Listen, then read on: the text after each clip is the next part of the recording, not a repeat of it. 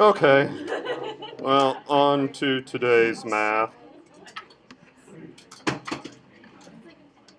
So, today's lecture is probably going to be even shorter than the last couple of them, so hope nobody is terribly disappointed by this. I do have a blurb on integration for the 690 students once we finish this, but I doubt that's going to take too long either, so... And we're still way ahead of schedule in this class, so I didn't feel the need to add a bunch of filler material. Do you add a new Well, I mean, there was the homework 4 that I added last week, and homework 5, as I said, I'm probably going to try to post it in the next couple days, and I'm going to look at the schedule. If I can avoid having it due, like, directly after homework 4, then I will, but I also want to try to have everything graded before the next midterm, so I'll just see how the schedule goes. As long as you put solutions up, I don't know what other... Well, I mean, if everybody would rather just have more time to do it, even if it means you don't get your grade before the midterm, then whatever.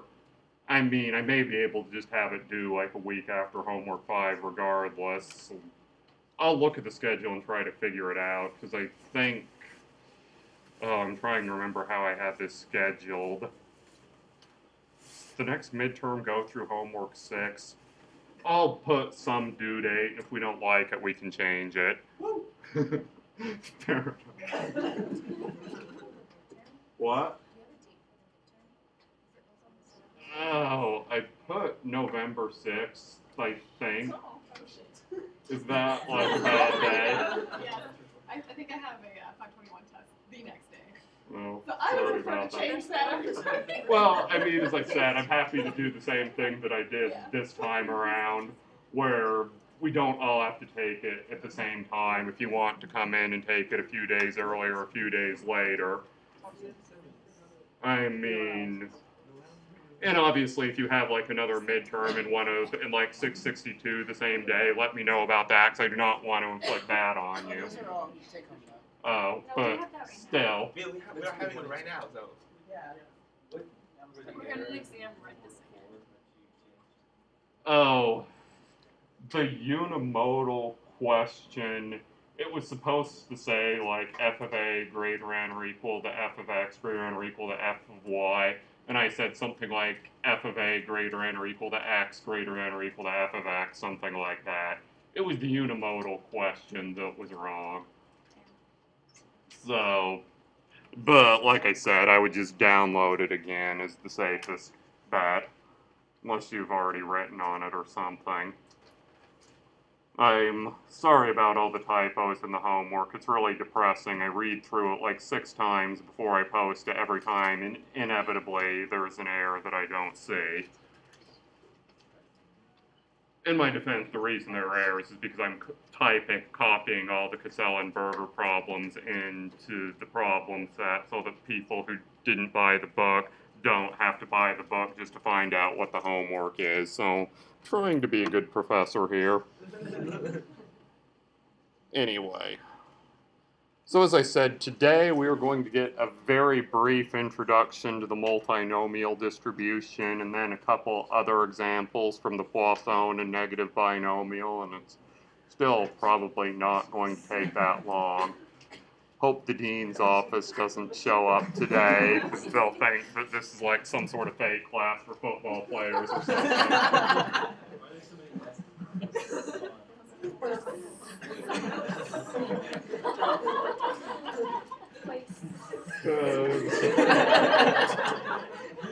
Either Mike Wu made a typo or he has a sense of humor. I did not notice that until you pointed it out. I'm just continuing my philosophy of blame Mike Wu for everything that goes wrong in this class. It's actually unfair, because I would be dead in the water without his notes to crib from, but... Anyway, multinomial distribution, as I said, this is basically a generalization of the Poisson generalization of the binomial distribution, as its name implies, that the binomial distribution, the outcome is like a Bernoulli trial, i.e. there's only two possibilities, success and failure. Multinomial distribution is a generalization where there are three or more outcomes. Say you're doing some sort of drug trial and there's three possible outcomes. It can be a complete failure, it can be like a partial success, or it can be a total success. And say that we know the probabilities of these three outcomes, that the probability of a failure is P1, the probability of partial success is P2, probability of full success is P3. Obviously, these three probabilities have to sum to 1. So, and then say you do a sample of size n, well then obviously, then if you let S1 be the number of failures, S2 be the number of partial successes, and S3 be the number of full successes, then the total of S1 plus S2 plus S3 has to add up to n. And so if you calculate these probabilities and you remember your combinatorics to get S1 failures, S2 partial successes, and S3 successes, well, the probability of a failure is P1, the probability of a partial success is P2, probability of full success is P3, the probability of S1 failures is P1 to the S1, S2 partial successes is P2 to the S2, P3 or S3 successes would be P3 to the S3. So the probability of S1 failures, S2 partial successes, S3 successes would just be P1 to the S1 times P2 to the S2 times P3 to the S3. However, it's the same thing that we had with the binomial distribution. There's many different possible orders here. You could have S1 failures followed by S2 partial successes followed by S3 successes, but the successes could come first, or one way or another, the number of orderings, if you remember the one slide that I talked about this in the combinatorics lecture, is just going to be n1 factorial over s1 factorial times s2 factorial and s3 factorial. So those are multinomial probabilities.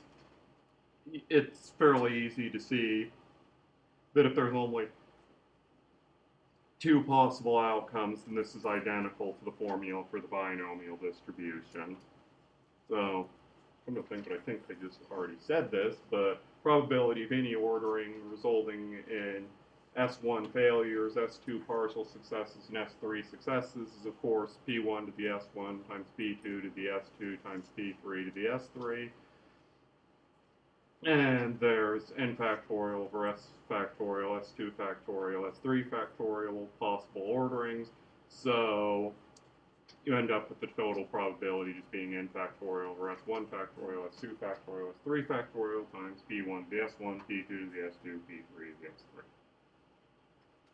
And in general, when you have k different classes, the formula is approximately the same thing, that you just multiply all the p's by the appropriate power of s, and then take n1 factorial with all the s factorials in the denominator, where the total number of successes in n and the sum of the probabilities is 1. And that's really all I have to say about the multinomial distribution. Any questions about this? I mean, it's not going into great detail. I don't think Cassell and Berger covers the multinomial distribution at all. It's not something that normally gets tons of emphasis in this class, but it is useful in some situations, so it's worth filing away somewhere in the corner of your brain, if nothing else, so that you can Google it if you ever need it someday. Okay, so now we get into the stuff that, wow. Yeah, I'd like to believe that Mike Wu is just having fun and that he didn't accidentally put that many S's in Poisson, but I love the fact that I did not notice this at all when I checked my slides for typos. But basically, these are just some extended examples of the Poisson distribution, because I think when Mike organized these lectures, he had the same thought that I did, that he didn't want to get into exponential families quite yet, because they're a pain. So, but 3 slides on the multinomial distribution isn't enough for an entire lecture, so let's give some more Poisson examples. But if you remember the Poisson from last week, the probability mass function e to the minus lambda times lambda to the s over s factorial, the CDF doesn't have a simple form, you just have to add things together, and the expected value and variance are both equal to lambda. And also, it's pretty easy to do the math to show that if you take the ratio that the probability that x equals I plus 1 over the probability that x equal to I, you end up with lambda divided by whatever the value of I is, or I plus 1 to be precise. That's why lambda is referred to as the rate parameter a lot of times, that the Poisson distribution can be thought of the amount of time until a given event occurs, where the event occurs with some sort of fixed rate. And as you see, then this tells us that the probability that you go one time unit further, given the number of time units you've already gone, is approximately a factor of lambda. And most applications of the Poisson distribution in real life use this fact that, like I said, an event's happening with a certain rate, and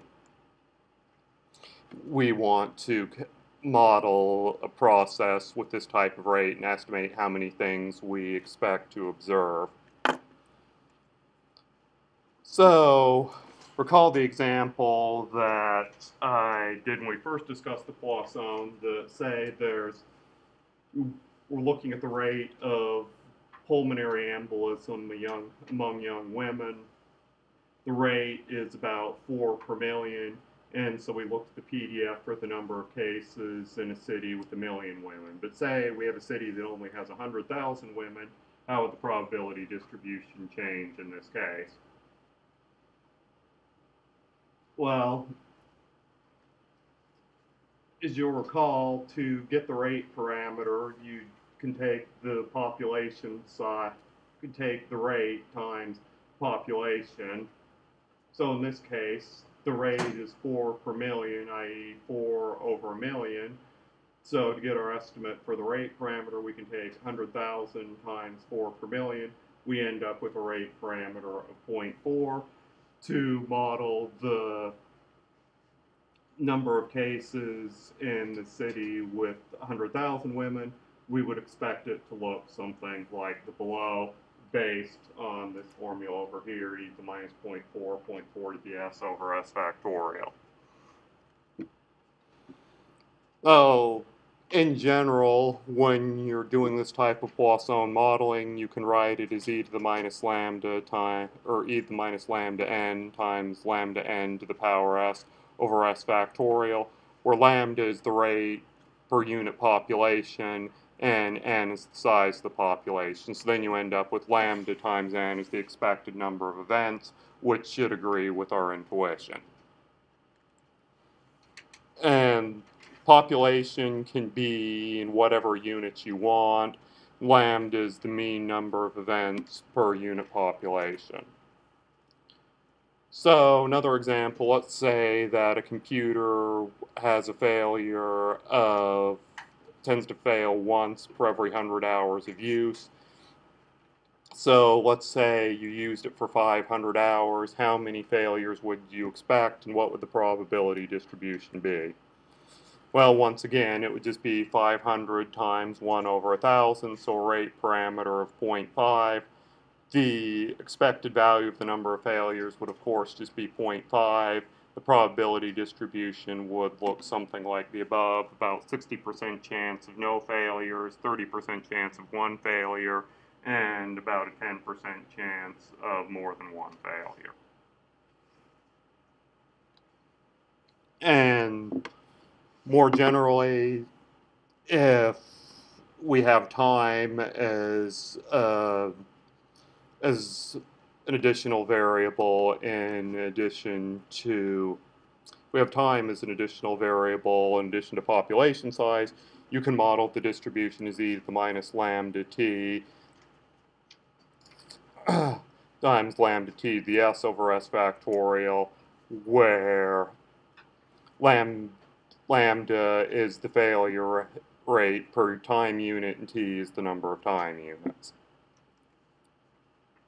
And you can take this a step further and have both n and t in your Poisson model that say you have n computers that are observed for t time units, and the failure rate for a single computer for a single time unit is lambda.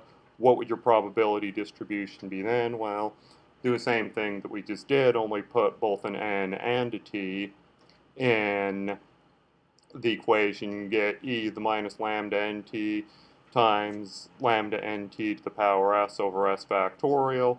Said lambda is the rate per time unit per individual, n is the number of individuals, t is the time frame. Multiply all those together, you get the expected rate. Oh, another example of this, let's say that the incidence rate for childhood leukemia is 3.9 per 100,000 children for children less than 4 years old, and say that we have 5,000 children observed for 10 years, so what would the probability distribution be, assuming a Poisson model? Well, so we take the rate parameter is 3.9 per 100,000, times the population size, in this case 5,000, times the observation period, which is 10 years, get a rate parameter of 1.95. We would expect to observe 1.95 cases of leukemia in this population of 5,000 children observed for 10 years. Distribution function under the Poisson would, of course, be that expression up there, and if we actually calculate the probabilities using that function, it would look something like that. So, next example, safety testing of vaccines. That say a vaccine contains M. live virus per cubic centimeter, and you test a sample of V cubic centimeters. Well, the expected number of virus in V cubic centimeters is, of course, M times V. Probability that a vaccine tested will be free of a virus, well, the density function, again, assuming a Poisson model, is e to the minus mv times mv to the s over s factorial. The probability that given vaccine will be free of the virus will just be e to the minus mv.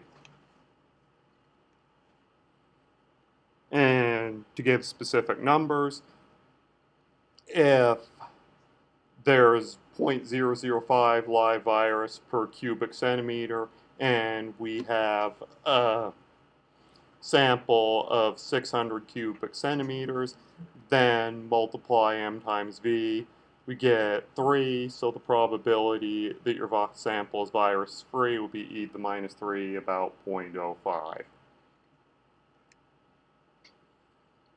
Oh, one last leukemia example, that say that we observe 15 leukemias over a 19-year period in this one city in Massachusetts. We want to know, is there something unexpected going on here? Is this consistent with what we would expect to observe due to chance? Well, so to calculate this, in this particular city, they first calculated the number of children in each age range. There were about 2,000 from 0 to 4, another 2,000 from 5 to 9, etc., etc.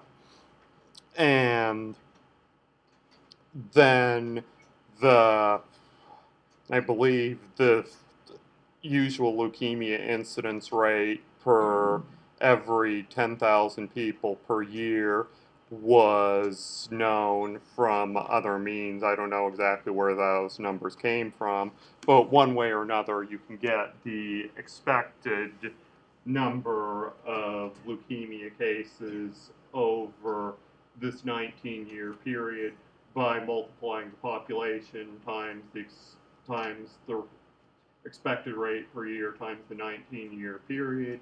If you do the math, you end up with this. Add the expected number for each age group together, and you end up with the expected number of leukemias of 0.341 in a population of that size. And so, I guess this is the expected number per year, got that wrong, sorry about that. So over a 19-year period, we would expect to observe 19 times 3.41, which is about 6.5. So the probability of observing 15 or more leukemias using this formula is about 0.007, which is a small number, but not so vanishingly small that you would safely conclude that there's something strange going on here, that this is beyond the course of 660, but does the applied statistician in me say, if I saw a result like that, the first question I would ask is like, well, how many of these cities did you look at before you found this one that had an unusual number of leukemias? If you just did this study in Woburn and didn't look at any other cities, then you might go, huh, that's a little funny. On the other hand, if you looked at every city in Massachusetts or every city in New England or the entire United States, and one particular city happened to give you a p-value of a little less than 0.01, then I'd probably say, yeah, that's about as many p-values that small as you would expect to observe if you were doing hundreds or thousands of different tests. So, anyway. And if you have a fixed population, like the example with the computer failures, and if the probability, if lambda was large compared to the population, so that it was possible for all the computers to fail, wouldn't the domain of the distribution be like from 0 to n? yeah, technically, I mean, the Poisson, nothing has an exact Poisson distribution other than maybe like a computer simulation designed to have a Poisson distribution. Any type of statistical mathematical model is going to be just an approximation. And I mean, under certain assumptions, the Poisson model is a fairly good model, but it's not going to be a perfect model. And in most cases, hopefully, if you've designed your computer system with any type of rationality, the probability of all your computers failing simultaneously is going to be such a vanishingly small number, such that if your Poisson model says the probability of n plus 1 computers failing is 10 to the minus 30 rather than 0, well, who cares? But the one quick note on the previous example, that if you look at the previous slide, the expected leukemia rate is different for children of different ages. So what I did is I just calculated the expected number for all ages, added them together to get the expected number across all the ages, and modeled that using a Poisson. You might say, whoa, hold on here, now is that really legal to do? Because this is really a Poisson. 0 to 4 is a Poisson with one specific lambda, and 5 to 9 is a Poisson with another lambda, 10 to the 14 is a different Poisson with another lambda. You're just adding all those Poissons together, and then you added their lambdas together. Now, that's nice, but is that really legal to do? Well, as it turns out, yes. That if x1 and x2 are independent Poisson random variables with parameters lambda 1 and lambda 2, then you can show that if you add them together, that's just another Poisson with rate parameter lambda 1 plus lambda 2. We'll go prove this in a couple weeks when we consider like sums of random variables and things like that, but that's just an aside so that you're ready for this when it comes and you see that I'm not trying to pull a fast one on you. And that's basically all the additional Poisson or Poisson problems. Any other questions about any of this? Okay, well, now a couple quick negative binomial problems. That, as you recall, the negative binomial distribution is when you want to predict the probability, you have to go n trials before you get s successes. Well, then y would have negative binomial distribution with parameter p and number of successes s. A sample space goes from s plus 1, s plus 2 up to infinity because there always has to be a minimum of s trials, but in theory you could have infinitely many trials before you stop. Probability mass function is y minus 1, choose s minus 1, the number of possible orderings for the s minus 1 successes in the first y minus 1 trials, times p to the s probability of s successes times q to the y minus s probability of y minus s failures. Yeah, I think I basically just said all that. No simple form for the CDF, you just have to add stuff together. The expected value is s over p, the variance is s times 1 minus p over p squared, and the negative binomial is always the sum of s independent geometric random variables with parameter p, which you can use to deduce these results.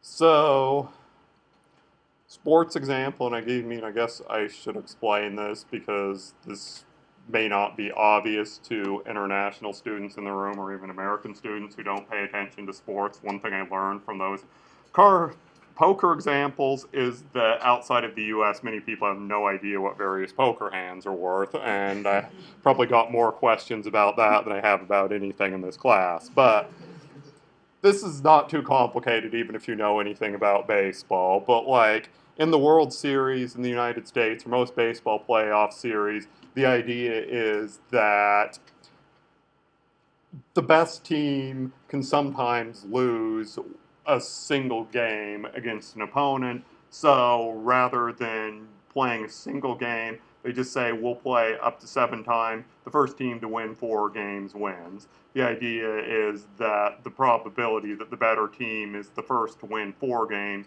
is greater than the probability that they win a single game. So the basic idea is that they play at least 4 games. If the Red Sox win all 4 of these games, then the series is over and the Red Sox win. If, say, the Red Sox win the first 3 games, the Braves win the 4th game, then the series keeps going to a 5th game. If the Red Sox win that game, then the series is over. If the Braves win, then they play another game. Until one of the teams finally wins 7 games, then it's the end of the series. So let's say each game is independent of one another, and the probability the Red Sox win a game is P. So what's the probability that the Red Sox win the World Series? Well, if you think about it, this is just a couple different possible negative binomial random variables. There's 4 different ways that the Red Sox can win the World Series. One is that the Red Sox just win the first 4 games. The probability of that happening is just p to the 4th power, obviously. Another possibility is the Red Sox win after 5 games, but the probability of those events is obviously p to the 4th times 1 minus p. P to the 4th, the probability of the Red Sox winning 4 games. 1 minus p is the probability of the Braves winning 1 game. But here, there's a couple different possible orderings. You could have Braves win game 1, Red Sox win the next 4 games. You could have Red Sox win game 1, Braves win game 2, Red Sox win the next 3 games. All in all, the Red Sox have to win game 5, that's given.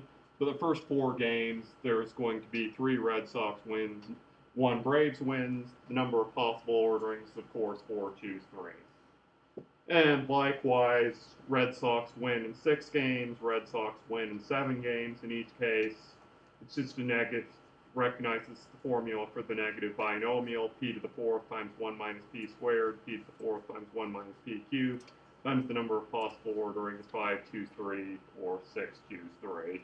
So if you know the probability of the Red Sox winning any particular game, you can figure out the probability that they win the World Series. Let's say we want to find the probability that the series goes to 7 games, that of the first 6 games, the Red Sox win 3 and the Braves win 3, doesn't matter who wins the 7th game. Well, there's 2 ways this can happen. One is you have 3 Braves wins, 3 Red Sox wins, followed by a Red Sox win. And the probability of that is, of course, p to the 4th is the probability of 4 Red Sox wins, 1 minus p cubed is the probability of 3 Braves wins. Possible orderings for the first 6 games is 6 choose 3. We're still assuming that the Red Sox is winning, right? Yeah. Yeah. Here it's the probability that the Braves win in 7 games, which is almost the same, except here we have 3 Red Sox wins, p cubed, times 4 Braves wins, 1 minus p to the 4th, and once again, 6 choose 3 possible orderings. So the total probability will be just 6 choose 3 times p to the 4th times 1 minus p cubed plus p cubed times 1 minus p to the 4th. And I don't know, did I stare at that? So that's simplifying on it. Well, it doesn't matter. But note, little aside, that if you think about this, this is actually equivalent to a problem on the midterm. Red ball, white ball. Not the red ball, white ball one, actually the popcorn one. If you just think of like 3 pieces of or 4 pieces of popcorn in the pockets of both teams, it's exactly equivalent to this. So if you got an answer similar to this, then you should be happy. If you didn't, then better luck next time, I guess.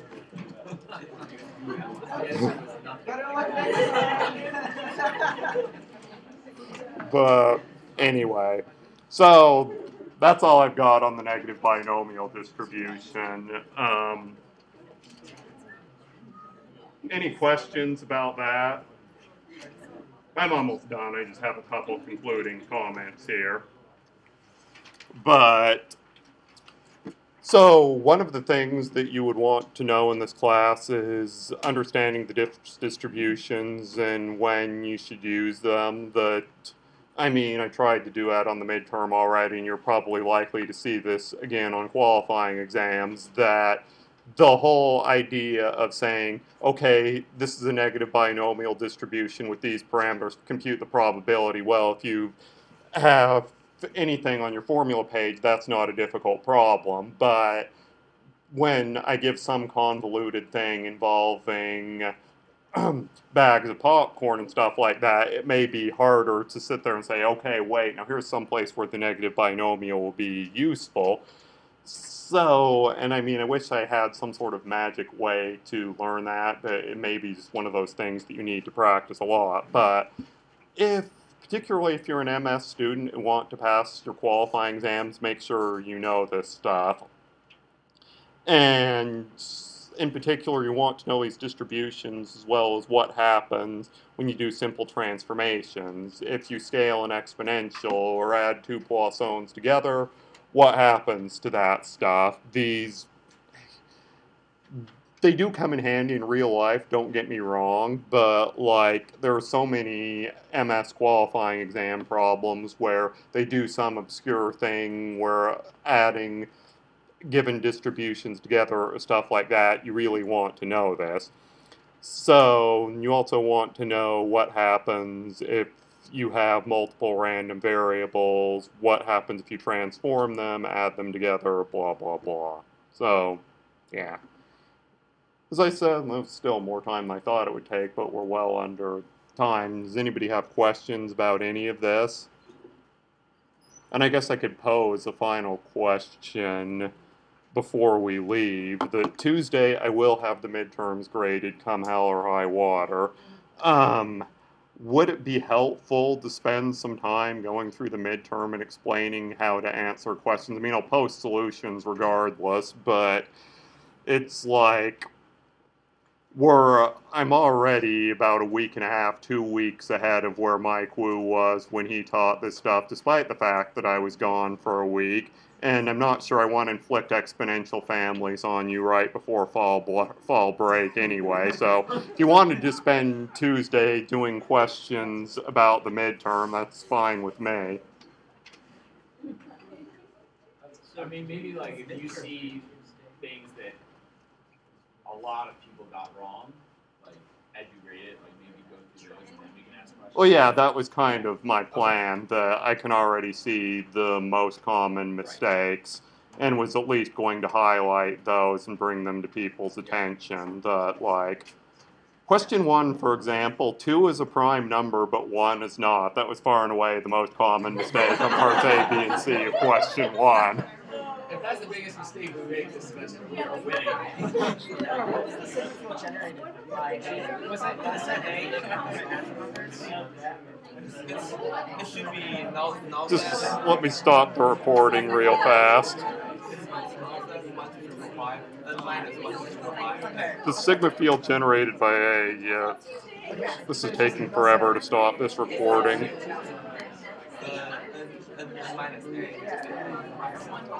Come on, QuickTime, you know you want to stop recording.